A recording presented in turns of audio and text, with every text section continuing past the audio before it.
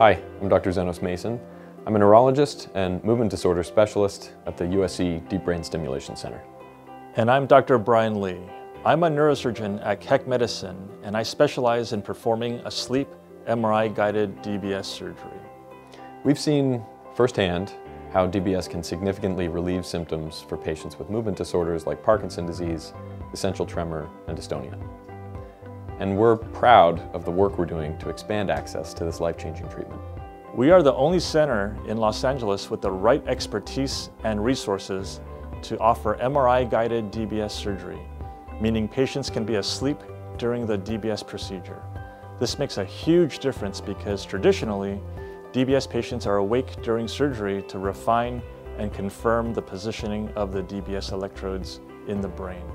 However, with MRI guidance, it is not necessary to be awake during surgery. Being awake during DBS surgery can be a significant barrier to surgery, and in the past, it has prevented some patients from pursuing surgery at all.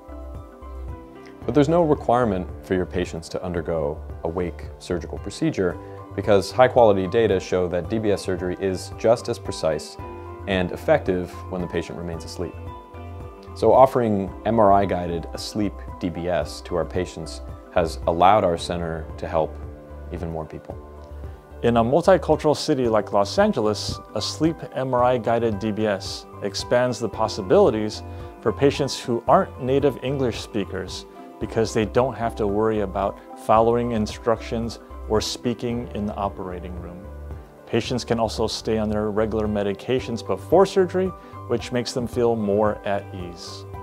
So having the flexibility to perform a sleep DBS, which can dramatically increase a patient's comfort level, has been a game changer. And once the electrodes are in the right place, then the rest of the programming proceeds as normal.